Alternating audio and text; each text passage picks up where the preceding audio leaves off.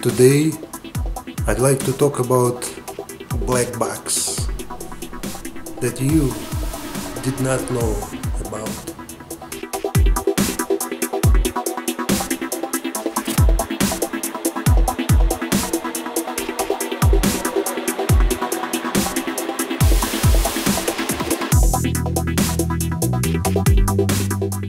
Event Data Recorder, EDR.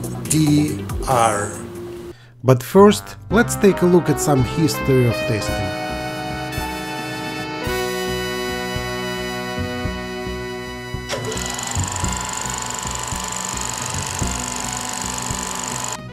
Since early days, Mercedes engineers used to crash cars, hit vehicles of the same size, hit them with a different size, or even drop them upside down as they still do today. And they were trying to understand what happens during the crash. And guys, those people were very smart. Just look at their faces. Well, I'm not sure about this guy. He looks a little lost to me. And at that time, they started using human-like dummies, as they still do today, which are much more improved. They look like men, like women, like kids, side airbags, front airbags, every possible scenario. But the real question still remains: what exactly happens during the actual crash?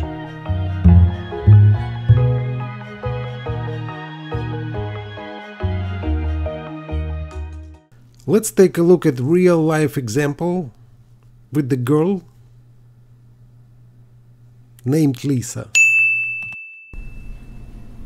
One day, Lisa was driving her Mercedes home, and then she crashed.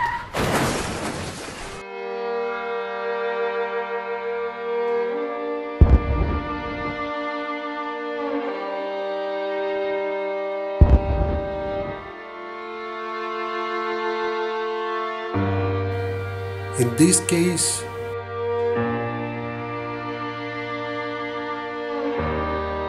nobody knows who's right and who's wrong.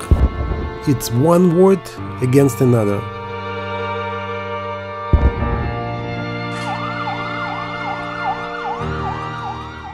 Scott is the guy who was involved in the accident with Lisa, suggested that Lisa was probably texting while driving, because she never hit brakes and probably didn't even wear a seatbelt. So the reason she never stopped the car is because she was probably texting while driving. Doug agreed with Scott because he was the third guy involved in the accident, because there were 3 cars involved in the crash. Scott and Doug accuse Lisa of reckless driving, and that's 2 against 1. One of Lisa's friends worked at the local Mercedes-Benz dealership, and he gave her an excellent advice to extract data from Event Data Recorder to see exactly what happened during the crash.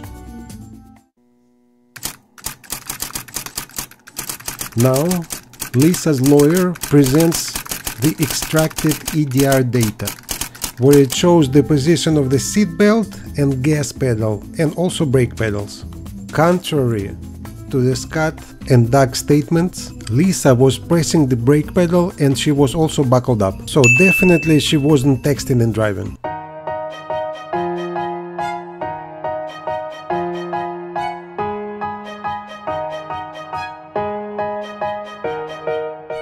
At that point, Lisa's credibility went up, and eventually she won the case.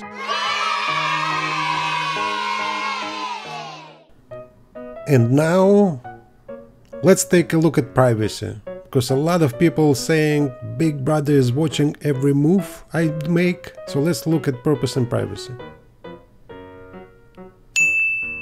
EDR records data only during the actual crash or crash-like situations. does not record all other times, and records for about 30 seconds or less. And it has to be triggered by something big, like airbag deployment or sudden brakes or road obstacles.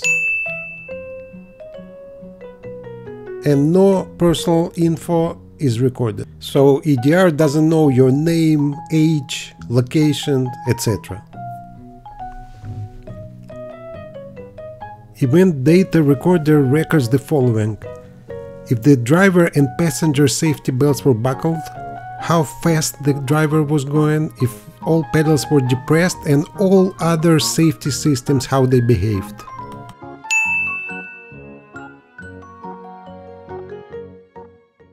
Do you drive Mercedes? Then please visit our website mbzmaster.com, where you can find a lot of information just to look around.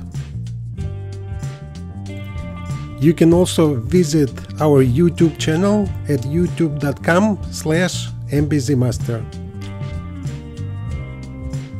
And then click on videos, and you can find a lot of videos mostly about Mercedes.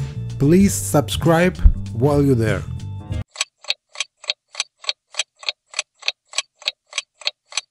And the question of today: what subject would you like to see in my upcoming Mercedes-Benz video? Please let me know in the comments section below. And remember, if you subscribe to my YouTube channel, it helps me a lot to make more videos like this one.